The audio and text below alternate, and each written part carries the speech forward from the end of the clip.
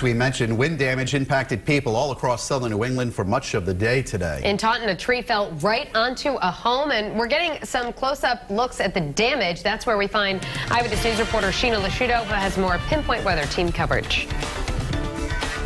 Well, now that it's dark out, we wanted to get much closer to the house. Check this out right here. This fell on top of the house. Now, we are guessing that this piece right here fell from this tree right here. And if you followed it up, you can look. It landed right on this upper deck right here. Now, thankfully, residents here tell us nobody was hurt, and most of the damage is on the back corner of this house. Thankfully, everyone is okay, like we said. People felt the winds, and then they heard the damage. This is what one resident said she heard. She lives on the first floor, and the main concern for her was safety. Saw a bunch of branches on the stairs. It was obviously something I've never seen before. I went to grab Amy and was like, we got to start moving these trees so they can get down the stairs.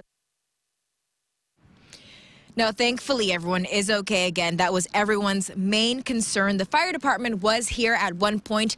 They were helping the family get out of the house as well, but everyone who was inside say they're telling us that it was scary, but they are just glad that it wasn't worse. Now, it looks like everyone who lives here is able to go back in here. For now, they're just kind of looking ahead to the cleanup.